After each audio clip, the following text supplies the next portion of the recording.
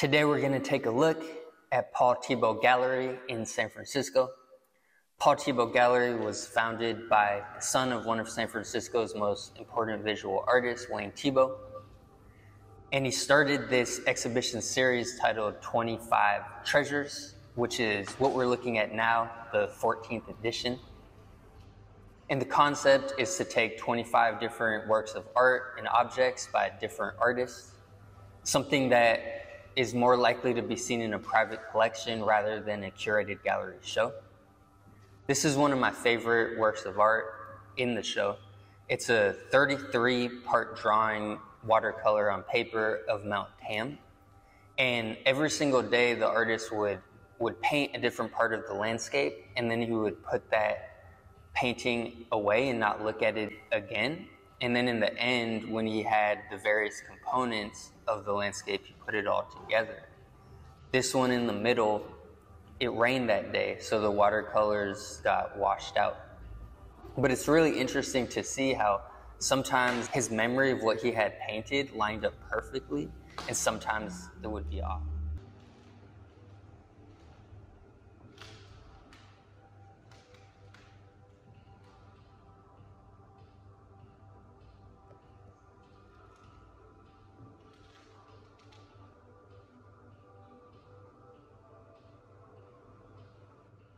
Hey, how's it going?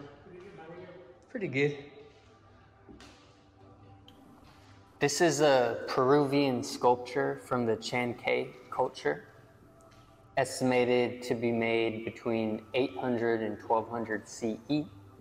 It's a ceramic with white, red, and brown pigments.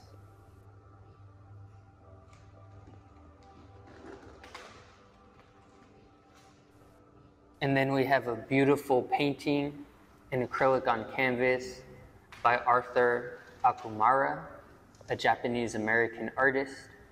And this painting was inspired by Japanese rock gardens.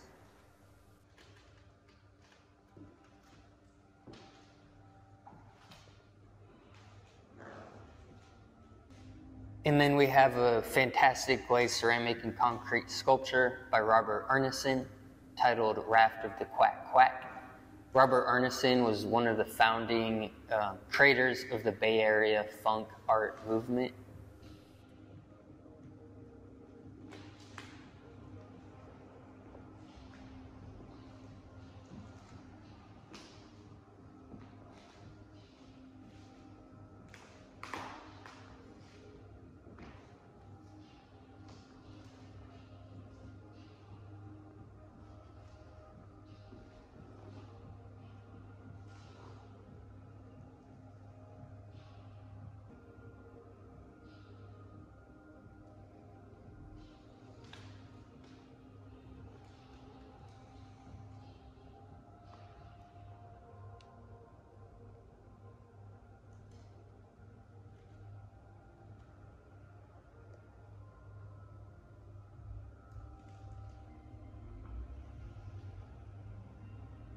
And then we're gonna go upstairs. As you can see, the exhibition continues. And the gallery is in a really beautiful space. I believe it used to be a house.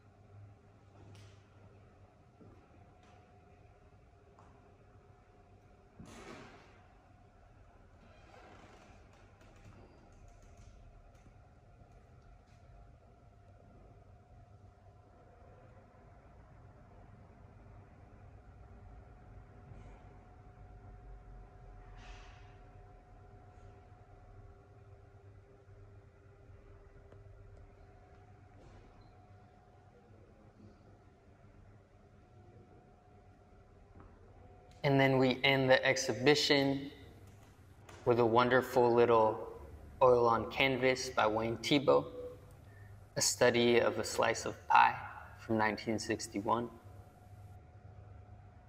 And that's all, folks. Thank you so much for sticking it out until the end.